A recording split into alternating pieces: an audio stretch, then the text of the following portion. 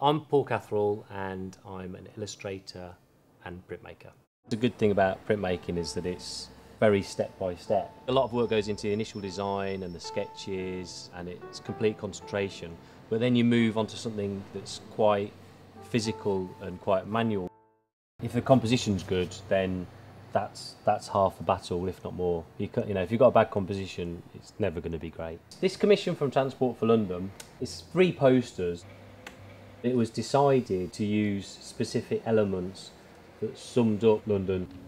Hackney Empire was chosen as the symbol of East London, and the new Alpine Walkway greenhouse at Kew Gardens was taken as symbolic of West London. This design from Primrose Hill more or less had the West End in, so even though you can see Telecom Tower and the Eye and Centrepoint, within that view there's a hell of a lot, and it's more or less the proper West End of town.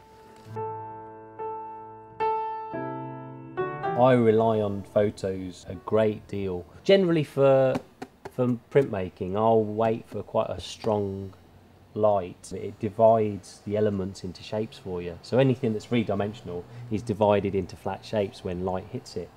I've done a reasonably detailed sketch, but you can even tell in the way that I've been sketching that I'm dividing the tones and the shapes up already, and I'm already thinking about how it's going to be translated into flat colours. So then we have the finished design in pencil on tracing paper. It's important that your tracing paper is cut out exactly the same dimensions as the lino blocks that you're going to use.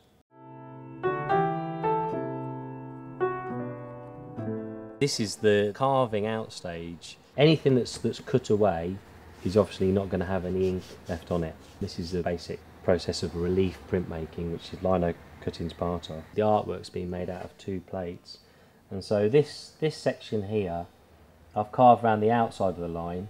So all this section that's left in relief here is where another colour is going to be. I've carved on the inside of the line. If the registration is slightly out, it will still hopefully match up, and you'll also get a little bit of overlay. Whatever colour is printed there will slightly overlay onto the edges of this colour here.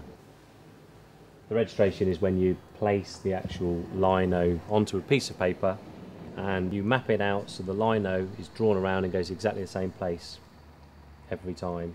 Each time you put the plate and put another colour on, it will match up to the original artwork. The people who inspire me in terms of use of their colour are painters like John and Paul Nash.